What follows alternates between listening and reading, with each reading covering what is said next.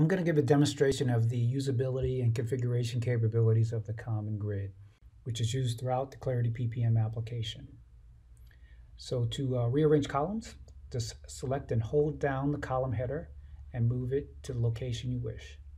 To adjust the column widths, select one of the column endpoints and move it and drag and drop as you'd like to, or you can select the column menu and have the system auto-size a particular column or all the columns within the grid. To add a column, select the column panel. You can filter for a particular field, or you see the field you like, click the checkbox, and it will add it to the grid. With sorting, just click on the column header, and it will sort appropriately based on the arrow. So arrow here, the sorting is descending, and you click again, it'll toggle back to ascending.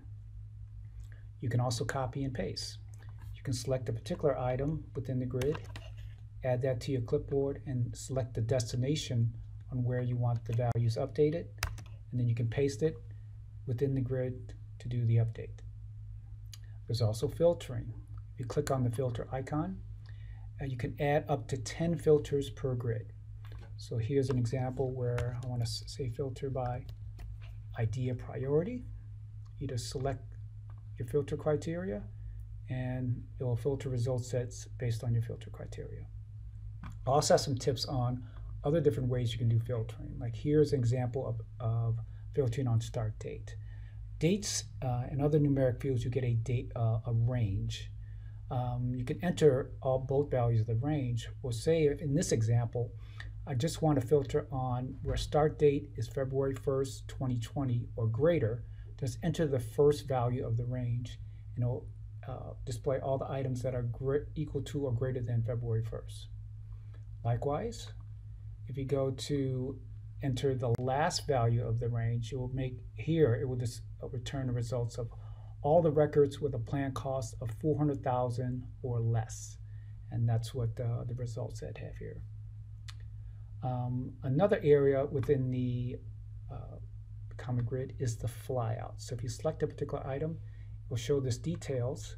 Here you can pull out and show the flyout. So you're able to configure the values in this flyout separately from what you have in the grid. It allows you to more easily edit certain fields that may be a little harder to edit within the grid.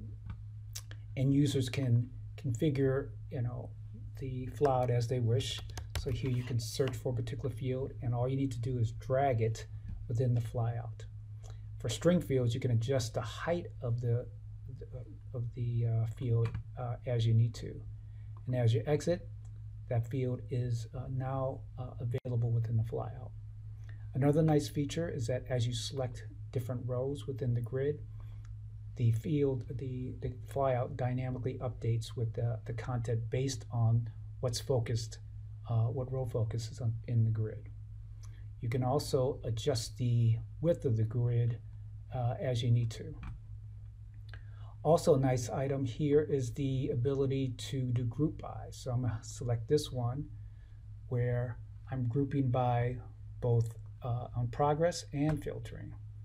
So here, let me go ahead and expand this one out, and where the values here is selected based on progress, you get to choose one group by field, and it groups all the records based on each of the values that I have. And so here's not started and started based on the progress. And also too, the group by works in conjunction with the filter. So you can have a filter, or this one here, I'm actually filtering, narrowing down my result set based on priorities of medium and high. If the field is numeric or can be aggregatable, you'll show subtotals for each of the different group by rows within the grid.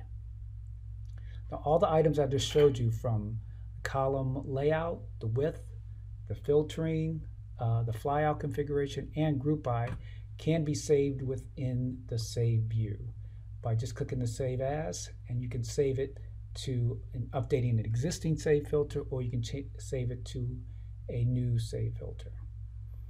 You can also select save filters from other users, like this financial ones. You can always select it, and from there, if you want to collaborate with other team members within your your organization.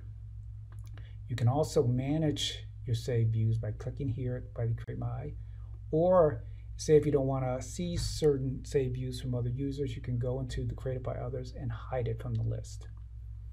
And last but not least, you can export the grid to CSV to be read into either Excel, or you can either migrate the data into another third-party system.